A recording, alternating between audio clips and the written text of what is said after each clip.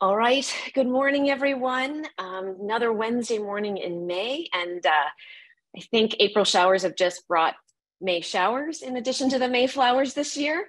I'm delighted for our grand rounds this morning and our speaker. I'm just giving folks a few seconds. That's why I'm stalling a bit to come in from the waiting room before we start announcements. All right, Rousseau, can we bring up the slides?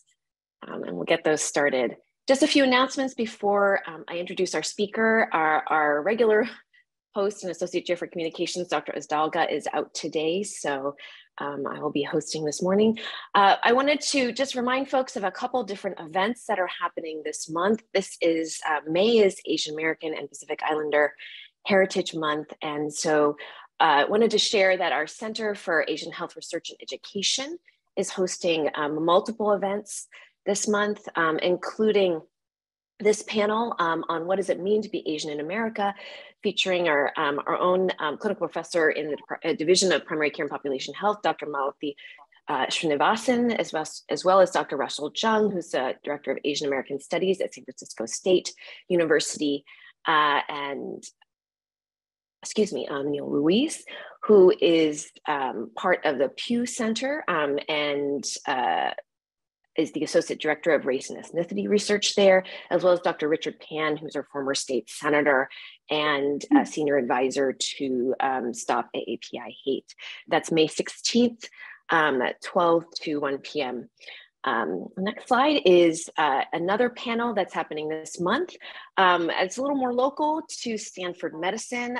Multiple AAPI leaders here in our journeys, including myself, Tip Kim, who's our Chief Market Development Officer for Stanford Healthcare, Ando Huang, who is the Director of Peri-Anesthesia, and Dr. Kekoa Tapara, who is a radiation oncology resident and physician scientist. So that is May 15th. And registration links will be in the chat. Thank you so much, Winona. The last event, is actually this happening today. This is a screening of a documentary in honor also of Mental Health Awareness Month on engaging Asian American youth and their families in quality mental health services, featuring Debbie Lum, who is the producer of the documentary, Try Harder. And Dr. Rona Hu, who is a clinical professor here of psychiatry, and Kathy Zhao, who is the Chief Laughing Officer at Laugh It Out Hub, and Kian Wajabi, who is a high school student who is featured in the documentary itself. And there is both an in-person viewing as well as a virtual screening as well this evening. And I will pass it to Dr. Dunn for several other announcements before I introduce our speaker. Thank you, Dr. Harmon. Well, everyone, what do Fong Cao, Keon Pearson, Natasha Steele, Leah Reichley, Maki Nakazato, Mai Sedki, Teresa Dunham, Diana Mello, Abu Bakar Mohammed, Pradeep Sidapa, Ravneet Bhatia, and Ian Lee, what do they all have in common? They are residents and fellows that are part of this cohort of the LEAD program, Leadership, Education, and Advancing Diversity.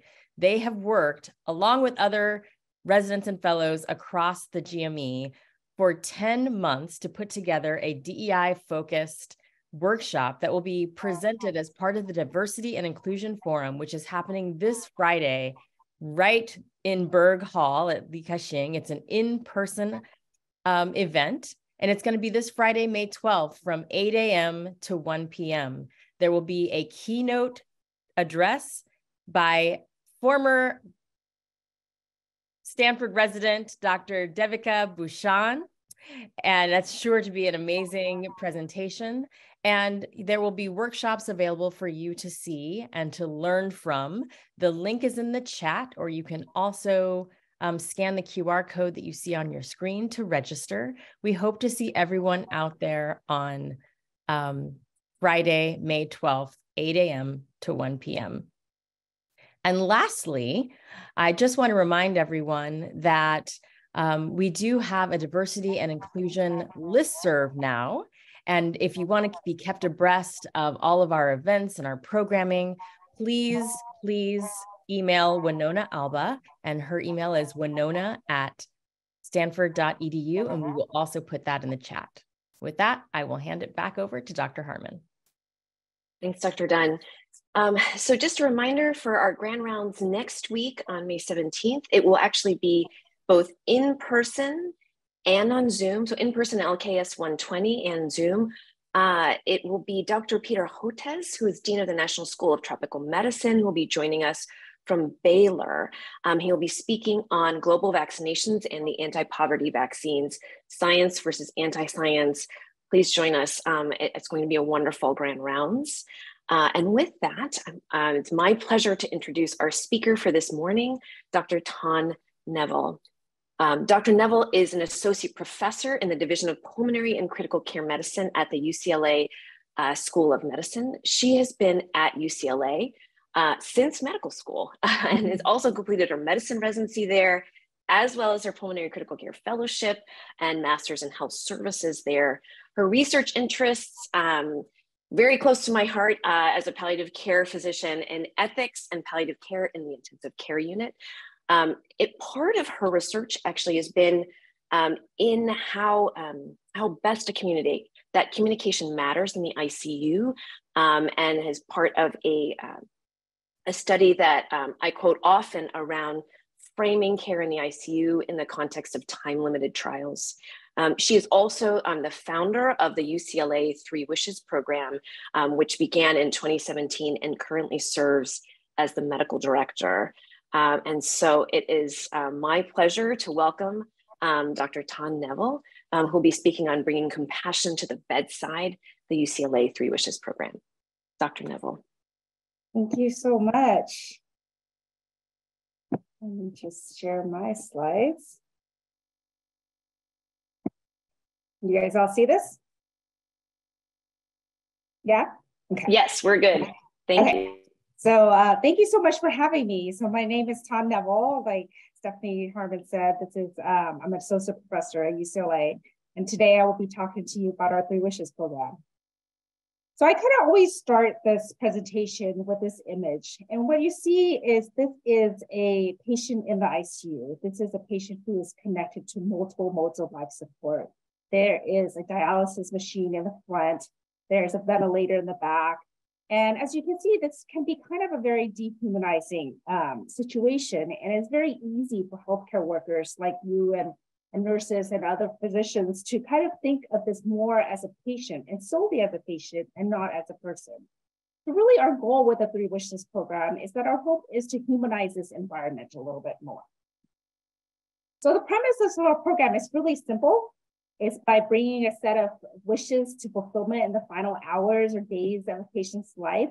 This will bring peace to patients and their families.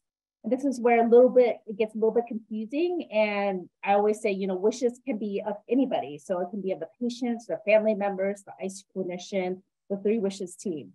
So for instance, if the patient is comatose and has no family, and you as a doctor or you as a nurse want to bring a blanket or play their favorite music at the end of life, that is considered part of 3 Wishes. And our goal is really to improve the end of life experience for patients and their families and to improve the grieving process. For patients, it's to dignify their death and celebrate their life. For families, to humanize the dying process and create positive memories. And for providers, it's really to foster patient and family-centered care. I want to say that this is not a program that I started. This was a program that is started in St. Joseph's Healthcare in Ontario by a researcher and physician by the name of Dr. Deborah Cook. She's actually a very renowned researcher in the field of intensive care. And what she did was she initiated this project and basically only did it when she was on service, which was 1 week out of every 4. And published her findings in the Annals of Internal Medicine. And this is how I really found out about it. And what she found was that it created positive memories, it individualized end-of-life care, and it promoted interprofessional care and humanism. What happened was then that I then applied for a small seed grant from the Institute of Palliative Care. And this was a a small grant in the amount of $10,000 to initiate small projects in palliative care at the time. And I happened to be on service when our IRB finally got approved that day for us to initiate the program. And I wanted to tell you a little bit about a story about the first Three Wishes patient. So I was the ICU attending and I was on service, and I met this gentleman who unfortunately was dying, if not for weeks, days in the ICU. He had a bone marrow transplant that went wrong, and he had horrible disseminated HSV and was in status epilepticus constantly, and maintained on multiple pressors, and I could barely oxygenate him on 100% FiO2 on the ventilator. This was extremely difficult for his wife. I mean, you can imagine, this is a young couple. They just recently got married. They recently just moved to Santa Monica to have a new life. And one of the really important things for them was the outdoors. They loved hiking. They always went to take a walk around sunset time. And the thought of him dying within the four walls of the ICU was something that was terrifying to her. And what we suggested to her was that, perhaps that his last moment doesn't have to be within the four walls of the ICU, and that we can take him out to this terrace that is connected to our hospital, that's part of our hospital, that is used as a break area for our psychiatric patients, actually, and do end-of-life care there. I think that, a lot of people don't realize, but this is a big deal, right? So this area, as you can see, really is not meant for patient care. We had to make sure the bed would go in through the door, that we had to make sure there's enough oxygen. He came with a lot of IV poles and nurses and RTs and respiratory therapists accompanying me out there along with the family. But what happened was we were able to achieve it. And as the sun began to set, his wife climbed into his bed with him, and I gave her a blanket and she snuggled up with him. And I disconnected him from the ventilator, and he died peacefully in her arms. As you can imagine, this was a very emotional event. A lot of us were obviously in tears. But what was more remarkable to me is what I learned from her, how much this meant to her. I think that, the cost was amazingly low, right? I mean, this is the cost of our time, obviously, but then the cost was the blanket that I had, the $20 blanket that I handed to her. And when I brought her back for an interview, I asked her, Sandy, I don't know if you remember, but we gave you a blanket, and we gave your family some keepsakes to take away with you on that day. And this was her response. And please let me know if you can hear it, Ashley. I actually sleep with that blanket every night. Because that was the last thing that he, touched and had on him. So I thought it was very nice that, they were able to give those little mementos out. It's not something I was expecting in the least. Well, I hope that means you guys can hear it. Yes, thank you. Thank you. Okay. So I wanted to go further and, a little bit about the nitty-gritty of the program after I've given you that example. So this program is really for our really critically ill patients. These are the patients who are not going to be leaving the hospital or leaving in the form of hospice. There is what we say, 95% probability of dying during the ICU stay, or there's a decision made to withdraw or withhold advanced life support in anticipation of death. I want to emphasize that this is not a substitute for the goals of care discussion. This is not where we tell about the families and a patient about the prognosis. This has already been done. The family has already been informed. The last thing I want is for the family or the patient to hear about an end-of-life care program without knowing that the patient is at the end of life. We encourage a very conversational approach. So I always say, take this time to learn more about who this patient is before they became critically ill, and use that conversation to probe potential wishes. I can say that I have multiple times come to the family and say, I am so sorry that your mother, your father is so ill. We have a project in our ICU called Three Wishes, and the goal of the project is to help patients and families during this difficult time. How can we honor your mother, your father? And I can tell you more often than not, I am met with very blank stares because this is not a conversation that patients and families are used to having in the hospital. So I say, let's take a step back. Can you tell me a little bit more about who this person is? Tell me about your mom. What did she like to do before she became sick? Did she have a favorite music, favorite pastime, favorite flowers? And it's really in these contexts that we're able to suggest new wishes. So for example, this is a patient who loved Lakers on the upper right, and a patient who was a UCLA grad who is a very actually school spirited. And we learned that and decorated her room and encouraged the family to bring in pictures. We learned quickly that actually patients and families really wanted some written material and some time to digest these questions. And so we created a brochure and it's not uncommon that I now walk into a room for a patient with 3 wishes introduction with the brochure in hand. And I leave the brochure with them and tell them, this is what the program is about. Take your time, and I check in on them later and say, if there's anything they need. So the next few slides, I want to take a little bit of time to show you pictures about the breadth and all the wishes that we have achieved as part of our program, just to kind of give you a better idea of what these wishes are. I can say by far, keepsakes is our most common category of wishes. And to be very honest, I was very surprised at how meaningful these things are. As a person who's not super sentimental myself, I learned quickly that these inanimate objects are very real and very tangible and important for families to hold on to as they walk away losing their loved ones. So what you see in the lower right corner are fingerprint keychains.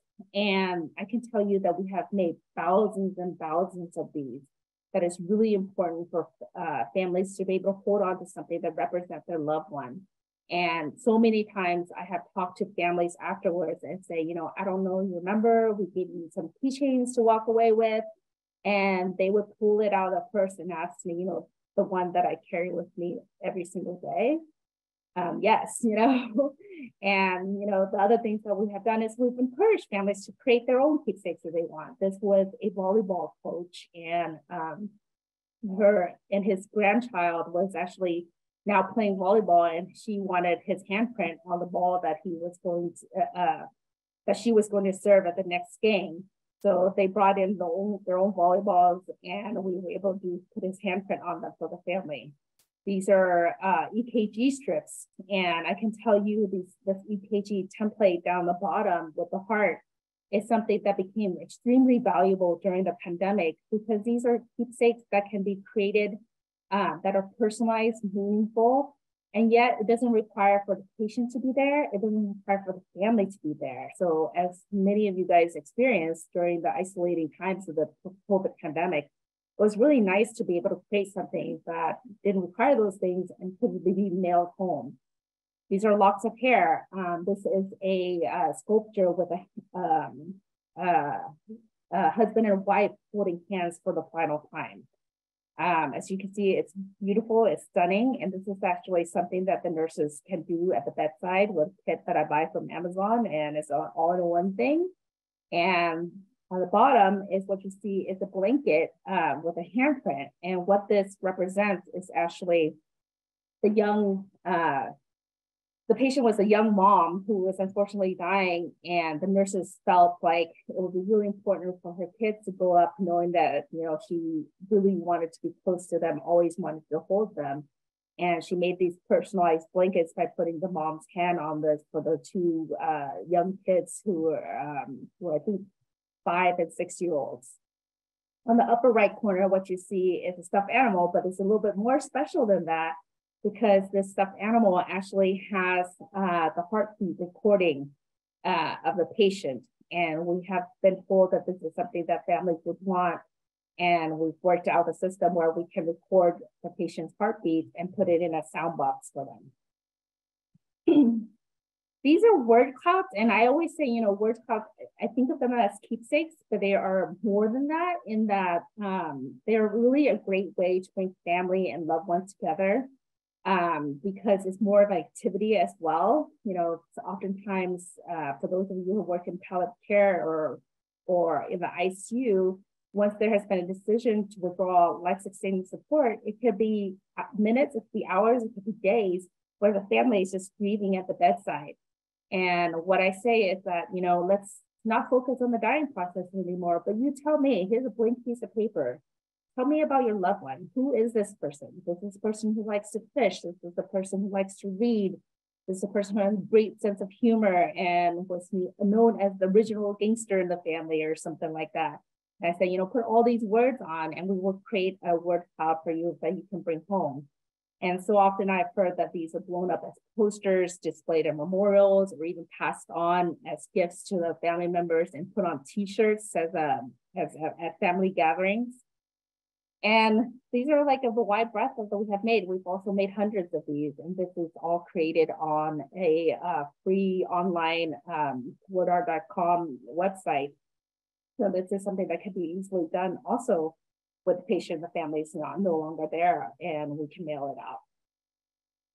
You know, humanizing the environment, right? Nobody really imagines that, you know, they will be spending their final moments in a hospital surrounded by strangers. So we strive to kind of make that environment a little bit more welcoming, a little bit more warm.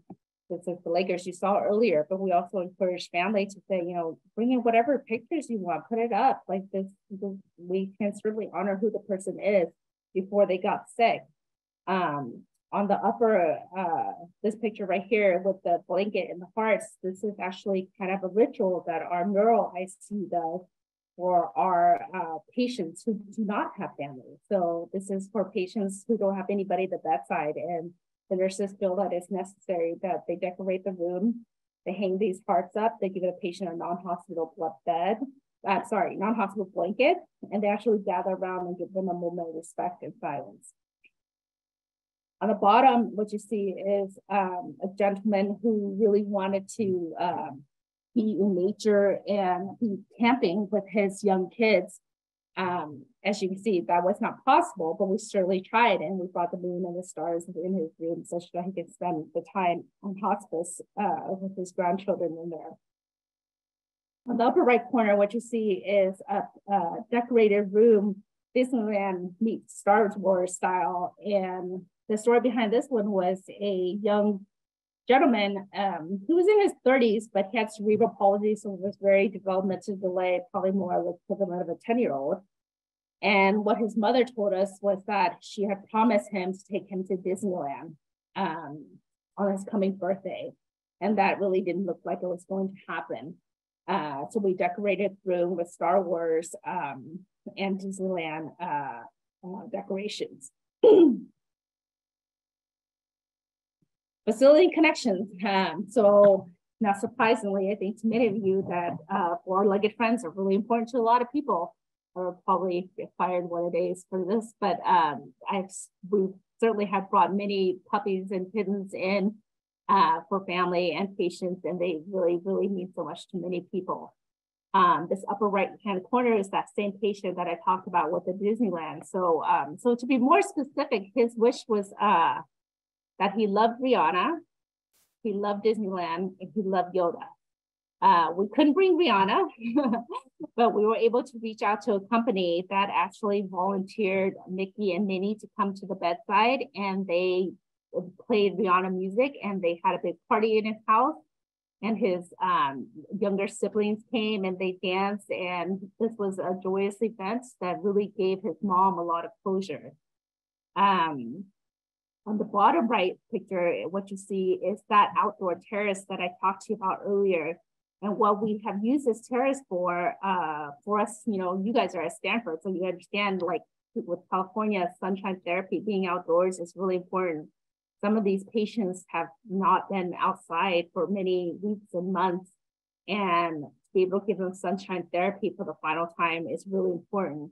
And this area was actually also really instrumental during the pandemic, because this is the area where we were allowed to have additional visitors and had able to get exceptions for our 3 Wishes patients.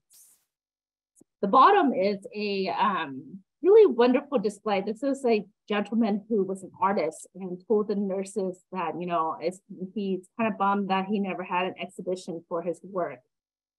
He was on hospice on the oncology ward, and they encouraged him to have his family bring in his artwork. And they put it up, and they made a brochure to have a little exhibition for him. And they had invitations for the staff to come look, as well as his family members.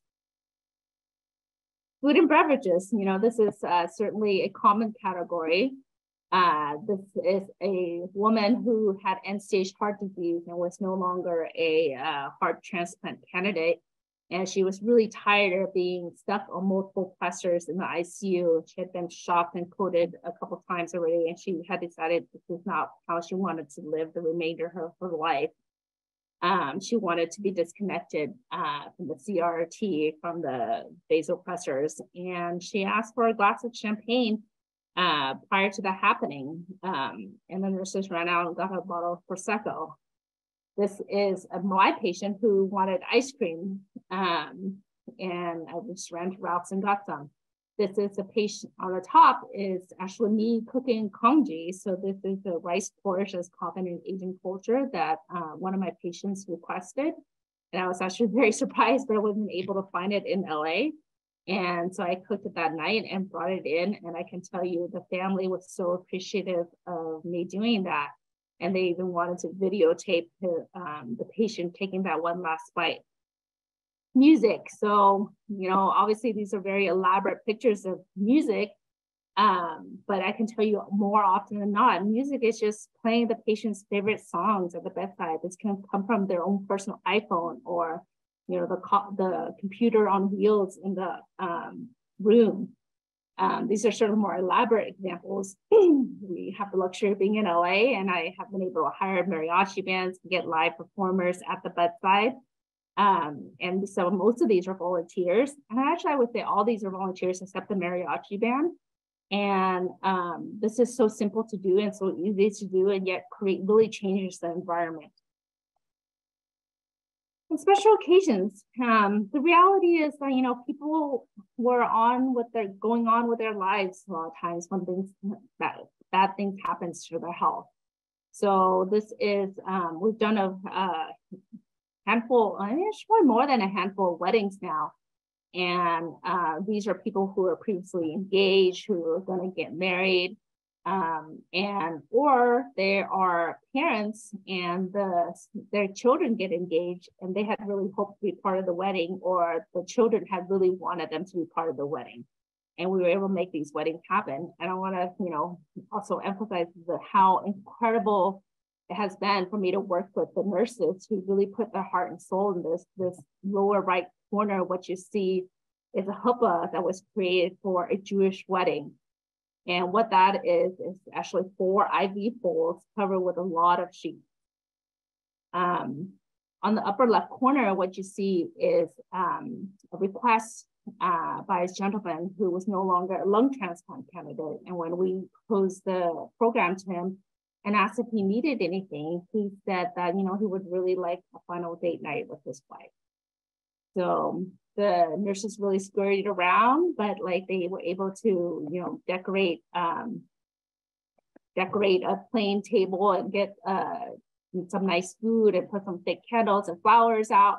The nurses even logged into their Netflix account and allowed the family to watch their final movie together. This was a very similar story with this couple. And we found out that he had lung cancer, such that we couldn't transplant him for his idiopathic pulmonary fibrosis. And we wanted to make sure he had a very special Valentine's Day with his wife at the end of life. He was on 100% high flow, but we were able to get his favorite food and decorate his room, and allowed his wife to have a really nice evening with him. On this upper right corner, what you see is a child's birthday party. And this was the son of my patient. And what he had expressed to his nurses and us was that he was really hoping that his mom will be part of his 9-year-old birthday celebration.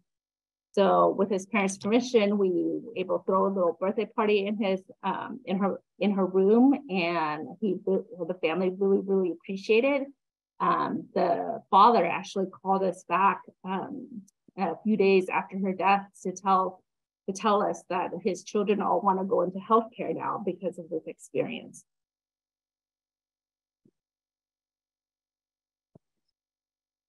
So how have we evaluated this program at UCLA? You know, we've done a lot of things. We've quantified and classified the wishes.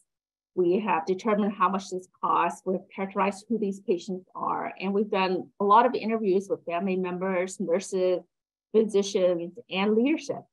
And lastly, most recently, we sent out surveys to families of deceased patients to assess the quality of end-of-life care.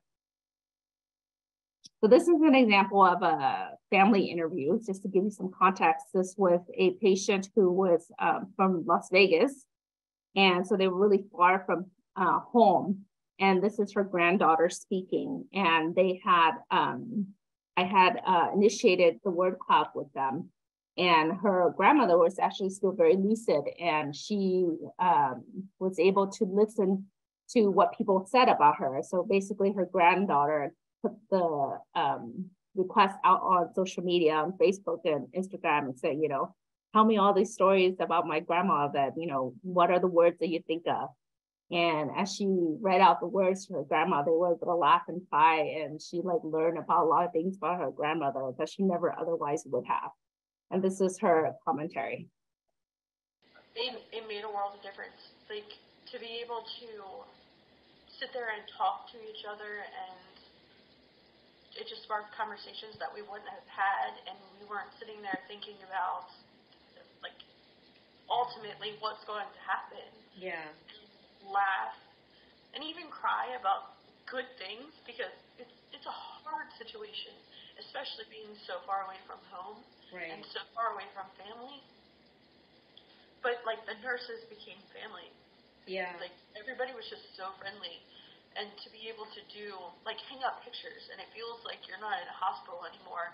Somebody brought in essential oils, a diffuser, right, and music, and just little things that you don't really think about, but they add up and they all matter. You don't feel like a patient, you feel like an actual person.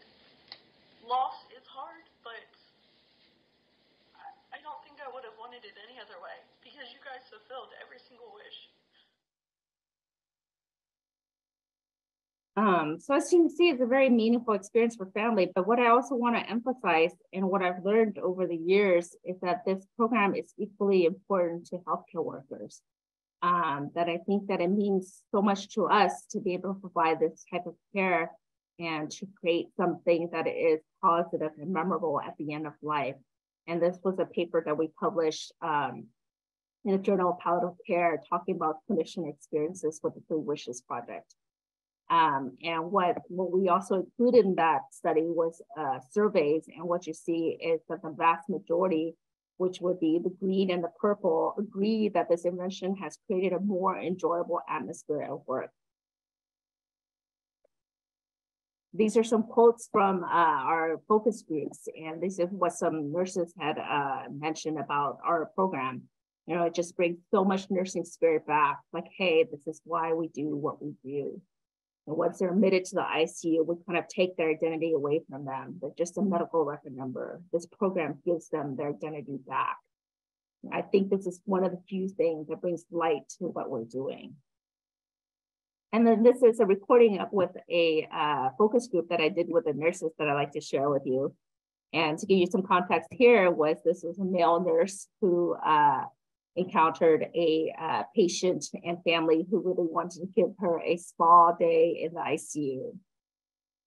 I think it promotes teamwork. I remember I had a patient in room 53 with advanced gynecological cancer.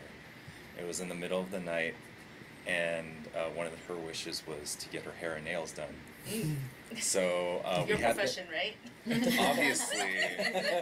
But you know, I will say that at the time I was dating a hairdresser, so I'm texting like, how do you do an ombre? How do you do a balayage? I'm just like, I don't know what kind of equipment you have, but let's try to do this. But so I had our care partner, I had like 2 other nurses. I had the nursing volunteer in there helping me out. So one was doing the nails, one actually cut her hair. I had all the supplies in the supply room.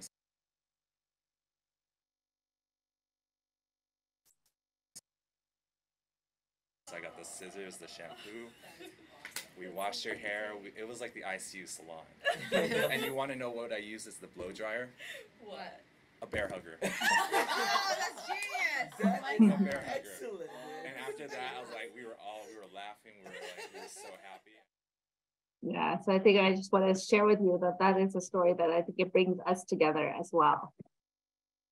And I want to share with you this figure that this is from a paper that how 3 Wishes exemplifies organizational compassion. And sometimes when I give these presentations on this program, you know, doctors and nurses, especially nurses actually tell me, you know, Dr. Neville, we already do this for our patients. We always do nice things. If they really want to get married or it's their birthday, of course, you know, we'll go out of our way to like gather money from each other and like try to make it possible. And I think what's really unique and important about this program is that it makes it official. And nobody is alone in individual trying to achieve these things. That what I call is that the 3 Wishes are actually, that an institutional capacity to provide high quality end-of-life care is held up by these pillars of organized compassion that's really facilitated by something that's labeled as the 3 Wishes Project, something that's official is end-of-life care. So collective noticing, for instance, you know, the 3 Wishes recognizes the pain and suffering of patients and families. It acknowledges clinician distress, bearing witness to the suffering of others. Collective healing, it enables clinicians and families to exist in the same emotional space, and it fosters clinicians sharing meaningful experiences with each other. And then most importantly, collective responding, right? It really empowers clinician teamwork to provide compassionate care to patients and families. It encourages clinicians to support peer colleagues while they comfort patients and families. It doesn't make it an anomaly, but something that we work together, and this becomes an institutional mission as healthcare workers. This is what we call an at-a-glance sheet. So these are actually created at the end of every month, and it's to summarize the progress of the initiative. So our program has existed since December of 2017. And since then, we have had over 1,400 patients, and we have fulfilled nearly 5,000 wishes. You know, we call that 3 Wishes program, but this is something that the number of wishes really depends on what the patient and family needs. We have fulfilled 1 wish, we have fulfilled 12 wishes. What I think is really remarkable is on average, it's still about $30 per patient. And of course, this doesn't count healthcare worker time, but in terms of direct cost, the items that we give out, the cost is pretty minimal. And one of the things that I'm actually particularly proud of is that this is an initiative that has participation from nearly 500 nurses, 70 physicians. I think that is an amazing testament to how widespread this program has become in our institution. And I want to also fully acknowledge that our program didn't start out that way. We had, this was an initiative that started solely in the medical ICU where I worked in. On the left side, what you see is the number of patients per month. As you can see in the beginning of our project, it was all blue and very low. And it is, I'm very pleased to say, you know, with time, our program has grown and expanded to all the different ICUs in our hospitals, which I am sure your hospital also has plenty of different ICUs as well. And it has become very multicolored. And I can tell you the very peak of this is during one of our COVID surges. And to be very honest with you, when the COVID pandemic hit, I thought this was going to be impossible to initiate. And what I very quickly learned was that it became even more necessary. That being said, we had to make a lot of adaptations during the COVID pandemic, the peak of it at least. You know, with patients, families no longer able to be allowed at the bedside, we had to adapt. And I also wanted to make sure that we weren't giving the patients and families any infectious things. So, you know, the fingerprint keychains that we were giving out to almost every single family, I needed to make sure that they were not infectious. So we actually used the same mechanism that we used to sterilize our N95 masks when we had to reuse them to sterilize the fingerprints. And we put them in this UV radiation machine and was able to create these and send them to families. I mentioned this earlier, these EKG keepsakes could be created whether the patient or family was there.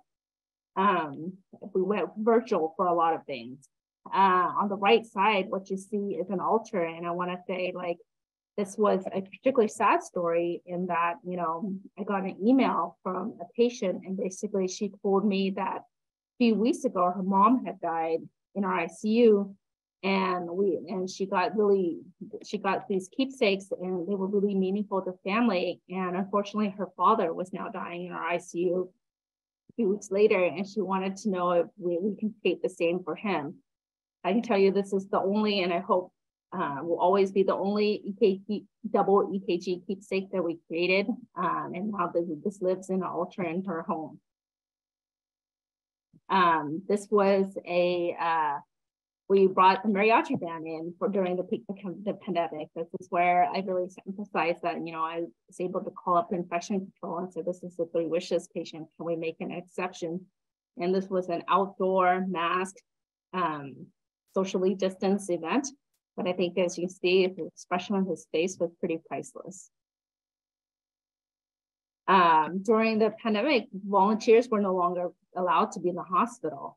So that they reached out to me actually and said, you know, Dr. Neville, how can we contribute to this program? One of which was a volunteer who did arts and crafts with the kids in the pediatric wards, and she would do painting and drawings with them. So she and I actually came up with this, like, maybe we can make these commemorative paintings that integrate the patient's fingerprints. And what these are is exactly that. So we, healthcare workers would obtain fingerprints on blank pieces of paper, and we gave them to the artist. And what the artist would then do is incorporate these fingerprints into a painting that was meaningful to the family. So we have them do, we have any requests. So what you see here is painting with turtles, but when you look closer, those turtles actually have fingerprints on them, and those belong to the patient. And we have made multiple ones of these and personalized in every single way and form. This was an initiative that I actually really thought was only going to last during the pandemic with the volunteers and with the need at the time. But I can tell you, we have made hundreds of these now, and I think this is an initiative that we will continue to do. This is something that I think has been really appreciated by a lot of families. Oh, there's a lot. This last one I think is pretty amazing. This was a very specific request, and it was a request of grandpa, who was the patient that died, holding hands with his 4 grandchildren at Lake Tahoe. This is just to demonstrate, you know, we certainly had to adapt. We had to make changes to our program during the pandemic. And the way that we were able to sustain it was really to have bedside innovations in terms of expanding keepsake offering, mailing keepsakes post-mortem, and then programmatic adaptations. We moved everything to Zoom and still continue to have our meetings. And we still had institutional support. You know, I think I'm very blessed at UCLA in that our institution actually provides a full-time project manager, and we were able to use the hospital volunteers for the paintings and continue to do it that way.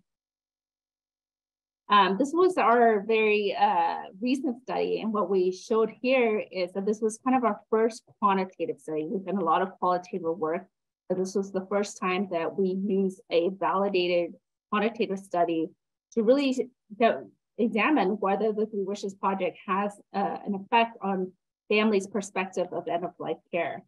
And what we did was we mailed these surveys out to families about 3 months after the patient's death, all the deaths that occurred in the ICU, and we compared the patients who received 3 wishes versus those who did not.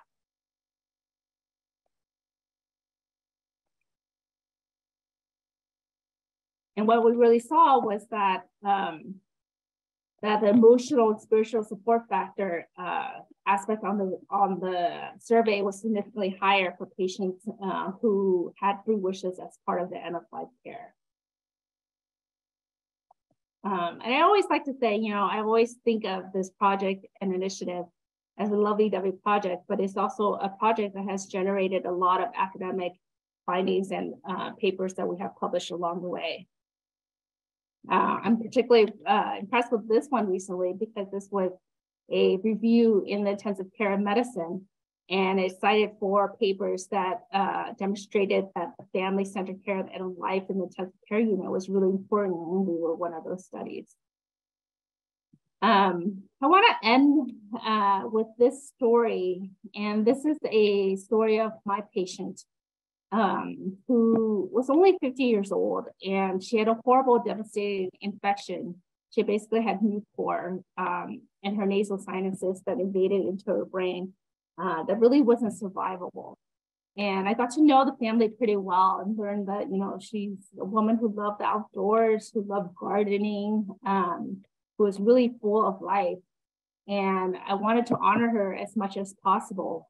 And what we did for her was brought her outside for sunshine therapy, since that was something that was very important to her. And we also hired most recently, actually, we hired a music therapist to work with our 3 wishes patients. And what this meant was that if the family agreed and wanted to, our music therapist would come to the bedside, would bring a guitar and sing songs with the family. And if they wanted, write a song together with the family, such that they can remember the patient by. And this patient really loved Fleetwood Mac, and they sang Landslide at the bedside. And more importantly, they wrote lyrics together to a short song. And I'll play it for you. And what's even extra special about this is that the patient's heartbeat recording served as the drums in the background.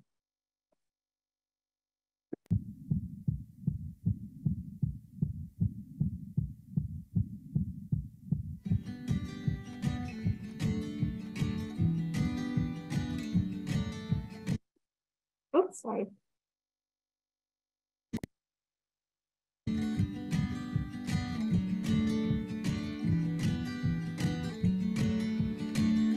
You gave us love and you gave us life.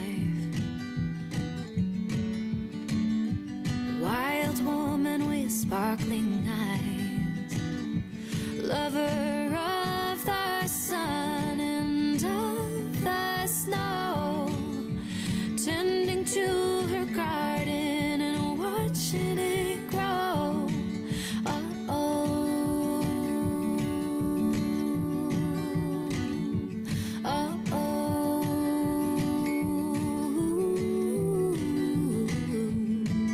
Magnificent Stacy, you can be free. Now you can be free to be you. Oh, confident Stacy taught us how to be. Thank you for loving me. I think you can agree with me. That was a really beautiful legacy to have, and this was placed in a teddy bear and sent to the family.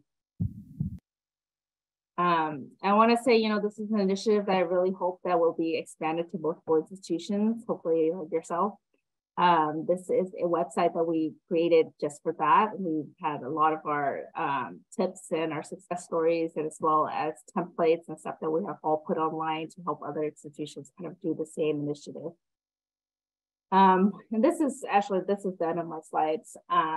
And what I want to really hope is that this initiative really brings home the concept that death is not always a failure in the ICU.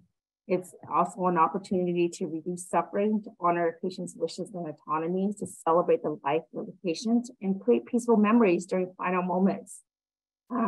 I really think that it's appropriate at these times to change the question from what is the matter with the patient to really what matters to the patient. This is an initiative that I did not do by myself. Obviously, it takes the whole village, as you can see. And I just also want to say, you know, this is our website. We are on social media if that's something that you're interested in. And I would be happy to take questions at this time.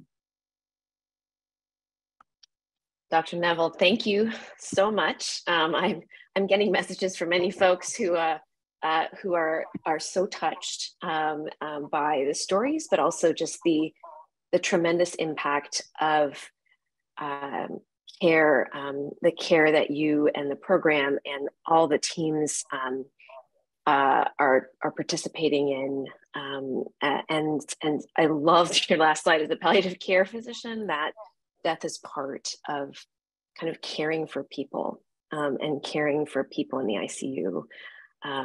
So we do have several different questions. I'm going to go to Dr. Rogers first, who is one of our pulmonary and critical care physicians here, coincidentally, for the first question. Thank you so much for a wonderful grand rounds. I agree, it's really moving. I'll just share that when I was training 20 years ago, we had ICU rounds that were, you know, guarded from families. Families could come in from noon to 8, and then it expanded to families can be there anytime. And in fact, families should be there on rounds. And it was one of those things where it's like, it's such a no-brainer that to have a family be there makes sense and leads to better care for all your patients, right? And I feel like that's similar with this kind of an approach to end of life, that you don't really need a p-value in some ways, though good to have. It's so obvious that it's what we would all want, right? At the time of our death or the death of a loved one. And so kudos to you and your team for offering this to so many people, particularly during COVID, where I would say a lot of us in ICU felt like the separation from families was one of the worst parts of the whole thing for their dying loved ones. My question for you is, I noticed, you know, in your case control about that it helps people, that you had a lot of patients, even with all the resources that you've built, who died without the 3 wishes. And I would say for us, you know, we've had a mariachi, you know, a lot of these, we've had marriages. What tips do you have about how to spread it, how to not miss patients? You know, as you're growing this to be something that's offered to everyone, what hurdles keep you from getting to all the patients? That's a really excellent question, and the question that I have to answer, especially in the world of equity and like diversity, all this stuff, that we don't want to exclude patients.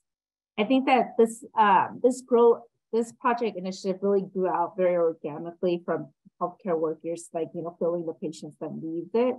So fortunately and unfortunately, you know, some patients are just going to be missed. And what happens for us, I think a lot of the patients are patients who come in and die very rapidly, you know, so there's no sense, there's really no time to get to know the patient, know the family. Certainly we have given families like this keepsakes and such, but sometimes it's just so overwhelming for families to deal with that it doesn't feel appropriate to bring up. So I think that happens a lot. And I have to say, fully admit, the other thing that I think that I, as a program director, can improve upon is night shift deaths. You know, so the night shift doesn't hear about it as much as and are not as well trained, and the champions aren't there at night. And that is something that I am working on to establish, like nighttime champions too, so that everybody knows about it.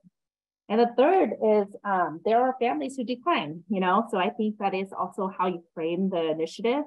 I can tell you that, like, a lot of times I don't bring up the word 3 wishes. I don't bring up the end of life program, but it's like, can I bring you guys, you know, a soft non-hospital blanket? Most people will not say no to that and will not find that threatening. But I think that there are some people who don't bring it up that way, and it gets declined. And not all declines are bad. I also fully say, you know, this isn't for everybody. And if you are not, you know, don't want any of this stuff, that is more than okay. And we actually had a gentleman who spoke to us and said, you know, the reason that I want to choose disconnecting from the machines and proceed with dying is that my life is complete and I don't need any wishes. So that was a very remarkable answer. But I think that more often than not, it's what I mentioned to you earlier, and some of which we are working on, and some of which I think is organic and is never going to change, unfortunately. Thank you. Thank you so much. I'm going to turn to actually Dr. Weinecker, who is one of our senior vice chairs in the department for clinical affairs, and also a pulmonary and critical care physician as well. Dr. Weinecker. Great, thanks, Stephanie. And thank you, Tom. This was really wonderful. I am the medical director of our 6 ICUs and would love, first off, I love how you personalize the patients, because that's such a challenge when patients are as depersonalized as they are, and you showed in one of your early photos. We, as Angela said, we've done a number of these things as well, but it's certainly not part of our standard work. It's not a, oh, we'll do this, what we always do, because we don't always do this. So my questions are similar, I think, to Angela, to Dr. Rogers, but my questions are, number one, how did you make this part of standard work as much as you have? How long did it take? And then in terms of cost, how do you fund this? Because I just think this is so incredibly valuable, and I'm in awe of how creative you guys have been with some of the things that you've done for patients. Yeah, those are excellent questions. So all stuff that I had to deal with, like in terms of starting this program. So the first question regarding like, how do I make it ingrained into like what the nurses do as part of their workflow, is that I got buy-in from each unit nursing director. You know, so in the very beginning, I always encourage places to start small. Start with the unit that you are most familiar with, and you would lead it, and people would trust you and choose champions who have similar end-of-life interests and passion. So the first thing I did was to talk to the nursing director in my unit and establish champions there. And we have, and the medical ICU has mortality about like 20%. And so it's such an initiative that a lot of nurses wanted to embrace. And so we started small, and we continued there that, there was just a few champions who were used to the program. We actually created a pager number for the 3 Wishes team, which was mostly me and a couple of other nurses who would help achieve the wishes when they came about. And I can tell you that pager we have long gotten rid of, because now it's becoming great such that everybody can achieve it in the nursing center. Doesn't really need the pager anymore. But I think what helped spread it and become ingrained and accepted really was that I stopped being shy about giving presentations, and giving presentations like this actually really brought the word out. And I was shocked, to be very honest with you. Like, I gave this talk to the ethics center, because I was part of the ethics committee, but they asked me to give a talk on this. And I was shocked because after the talk, well, actually, I should say this, like during the talk, somebody asked me, how do you have the resources to continue this and what is going to go in the program? I said, I have a $10,000 grant as a seed project. It's going to probably run out by the end of 6 months. And I was almost in tears. And the next day I got a telephone call and saying, I don't know who you talked to during the ethics committee, but somebody in the audience wants to donate $10,000 to continue the program. And so our program is almost 100% philanthropically supported. I am also very pleased that, when I did the research that talked about leadership and buy-in from administration, I interviewed the CMO and the CEO and the chief of the whole staff and talked to them about the program. And they have really supported it such that we have a hired full-time project manager to help with this. So that's a very unique institutional support, I would say. And donations have actually been really big to the program. So, the patient that I told you that with her husband who died in her arms outside, that was our first 3 Wishes patient. So that's more than 5 years ago. Just a few months ago, I got an email saying, you got a donation for an amount of $25,000. And I was like, what? Where did this come from? And it was a name that I did not recognize. And what I learned was that she, in this 5-year time, had remarried, and that donation was from her and her husband. So I think that speaks volumes to how much this program means to people, and that's why it continues to be alive, honestly. Thank you. Thank you very much. And also thank you for publishing on this, because it does, I mean, it's very important in an academic center to publish what we're doing, and it also spreads it so that other people know about it outside of the people that you can reach by doing talks like this. So thank you very much. Thank you, Dr. Neville. I know we're close to the hour. There was an additional question that had come up around spillover effects, and curious around how this has either impacted your institution, but also kind of outside of the institution. A lot of this is available on your website in terms of the toolkit, or just kind of how the program is set up. So Dr. Harmon, and maybe Dr. Wentz too, like I didn't quite understand this question, actually. What do you mean spillover effects? I think that, well, my impression just with regards to the spillover, meaning like, are other institutions regionally doing this? How is it spreading? Yeah, yes. And cultural, it might be cultural within your institution, but also beyond that, right? In terms of measuring that. Absolutely, yeah. So, over time, because it is, I'm active on social media, as you know, so like, I think a lot of people have reached out to me for this way, and I have given talks similar to this. And it is that reason why that we have created the toolkit. And then, as you know, this program started in Canada, and I can tell you that they just tallied their numbers, and it looks like there's about 20 something to 30 programs around the world. And I say world because I think, which is I'm really happy about, because it has started the UK as well. And there is about 20, I think, in the United States. That's wonderful. Thank you. I know we are right after the hour, but if you could stay for one more minute. There was one other person I wanted to turn over to Dr. Salas for one last question, which I think is really important. Go ahead, Dr. Salas. Thank you so much for sharing all of this. My question is, just sitting here with you for 40 minutes, I was like bawling. So how do you care for yourself in doing this work? I see, the slides you presented earlier about how much meaning there is in it. I totally get that, but it's also so emotional. So I just wondered what you do to sustain yourself in this very difficult and important work. Yeah, people ask me that a lot, actually. And I think my answer is pretty counterintuitive. And it's actually through this kind of work that I find meaning in solace. Being able to connect with family members after the death still contact me because of what had happened in the ICU. I think it's incredibly, incredibly rewarding.